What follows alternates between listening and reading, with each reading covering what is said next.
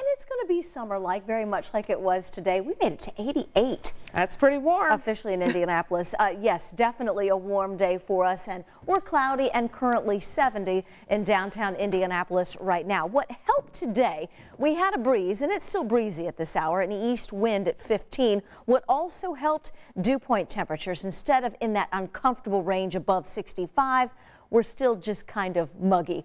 High temperature today was 88 after a morning low of 69. Important here, we didn't get any rain. We had a couple of pop-up showers across the far southern sections of the state, south of Indianapolis, and then we ended up with a couple of spotty storms near the Nashville area in Brown County with some lightning earlier today. But the majority of the steady rain stayed along and south of the Ohio River, and you can see with radar estimating where we had rain today, basically I-70 south and southeast, and it looks like that will be the case for us as we head into tomorrow. No precipitation today. We're now more than 2.5 inches below average. We need some rain.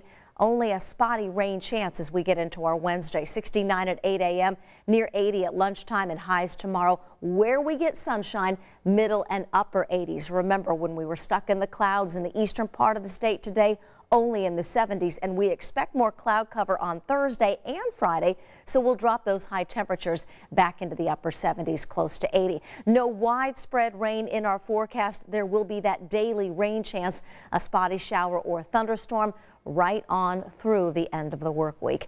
Temperatures tomorrow in the middle and upper 80s. We're in the upper 70s, slightly more coverage of the cloud cover Thursday and Friday. We'll keep you posted on those storms as they pop up. And then we've got a warm weekend between 85 and 90 Saturday and Sunday.